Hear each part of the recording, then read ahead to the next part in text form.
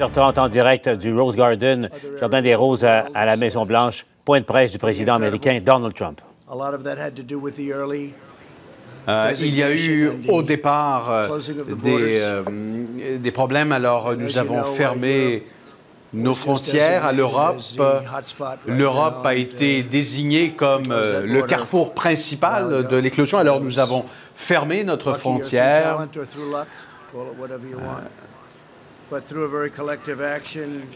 Nos actions collectives et nos sacrifices partagés entre nations, nous allons réussir à combattre le virus. J'ai annoncé mercredi soir à la recommandation de nos équipes sanitaires d'améliorer les conditions et de suspendre l'entrée des ressortissants européens au cours des 30 prochains jours. Les citoyens qui souhaiteraient retourner en Europe ou encore les Américains qui souhaiteraient revenir de l'Europe aux États-Unis devront passer à travers des tests importants. 100% correct, including our designation before them of Europe, like our earlier very aggressive actions with China. Des actions très agressives ont également été déployées pour contenir le problème et se protéger de la menace en Chine. Il y a bien des gens derrière moi aujourd'hui qui ont dit que ça a sauvé des vies, que nos mesures initiales ont sauvé des vies. Et tout cela n'était que le début de ce que nous allons faire. Nous sommes donc aujourd'hui passés à une autre phase. Il y a un contexte et il y a des circonstances dans lesquelles cette propagation survient. Nous devons donc profiter aujourd'hui de tous les pouvoirs du gouvernement fédéral. Alors, je déclare l'état d'urgence nationale. Il s'agit de deux mots importants, majeurs. L'action pour laquelle j'opte aujourd'hui permettra d'injecter plus de 200 milliards de dollars. Il s'agit d'un gros montant d'argent pour les États, pour les localités de partout, et ce pour combattre le virus. Tous les États sont invités à déclencher des mesures d'urgence. Il y a de grandes entreprises, de gros commerces, des grandes entreprises dans le secteur pharmaceutique. Ces gens-là sont à mes côtés aujourd'hui. Je demande à tout le monde aujourd'hui de se préparer partout à travers les États-Unis pour s'assurer que dans les hôpitaux, nous puissions accueillir les Américains. À New York, un peu partout, j'ai vu des gens très dédiés à New York, le gouverneur Cuomo, avec qui j'ai eu une très bonne conversation. Nous travaillons de façon très étroite avec plusieurs États, incluant New York. La mesure d'urgence que j'annonce aujourd'hui permettra au secrétaire du HHS d'avoir des pouvoirs accrus, des pouvoirs notamment pour s'assurer que dans les hôpitaux, il y a une flexibilité maximale pour répondre à la menace et s'assurer que nous donnons des soins aux patients. Nous pourrons lever certains règlements, certaines lois. Il y a des choses incroyables qui se sont produites au cours des derniers jours, dans un passé non lointain.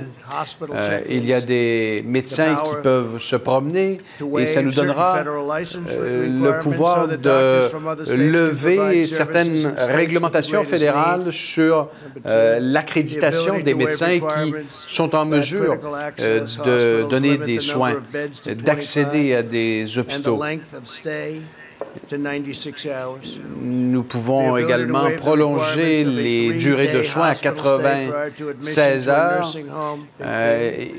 Il y aura la possibilité de permettre aux Américains d'être soignés en levant les lois sur les espaces qui sont occupés dans les bureaux, dans les hôpitaux également.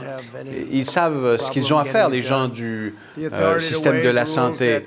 Nous aurons également l'autorité de lever les lois qui font en sorte que les hôpitaux sont obligés de soigner leurs patients à l'intérieur des établissements.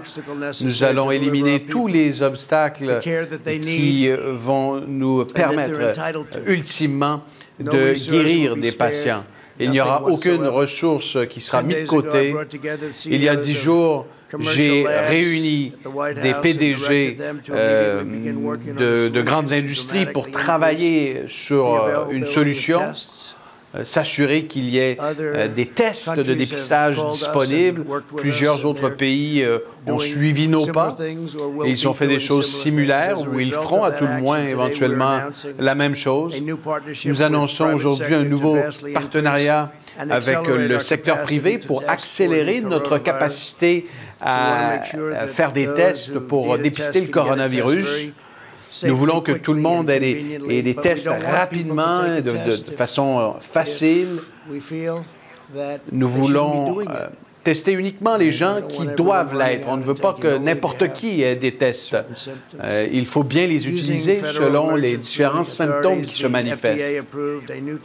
La FDA, l'autorité réglementaire en matière de santé, est en étroite collaboration. Accélère son travail et ses processus. Nous croyons que des millions de tests supplémentaires seront prêts au début de la semaine prochaine. On va annoncer dimanche soir de nouveaux lieux pour pouvoir passer ces tests. J'aimerais remercier M. Fisher de la FDA qui a autorisé l'accélération de ces démarches. Cela amènera 1,4 million de tests disponibles la semaine prochaine et on aura besoin de 5 millions de tests au cours du mois. J'ai eu des discussions aussi avec des entreprises qui pourraient éventuellement servir à effectuer des tests de dépistage en se déplaçant avec des unités mobiles. On pourrait le faire un peu comme au service au volant. J'ai parlé à des gens de chez Google qui sont en train de développer un site Web et ils le font très rapidement. Pas comme les sites Web du passé, là. Cela facilitera les tests. On pourra avoir des services au volant dans des endroits facilitants. On ne parle pas de mesures à l'échelle internationale, on parle de mesures ici aux États-Unis, un pays pour lequel on est très préoccupé. Google a plus d'1 millier de ses travailleurs qui travaillent là-dessus et les progrès sont phénoménaux. Nous voulons empêcher la progression du virus. Nous sommes solidaires avec tous les Américains qui sont impactés. Et vous savez, cela va passer. Nous allons traverser cet épisode et nous serons même plus forts ensuite. Il y a énormément qui est fait à l'heure actuelle.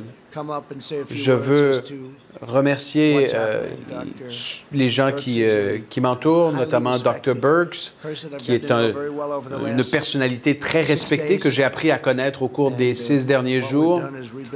Et ce que nous avons fait, c'est de reconstruire un système désuet, obsolète à bien des égards, très certainement obsolète lorsque l'on voit les nombres qui sont devant nous.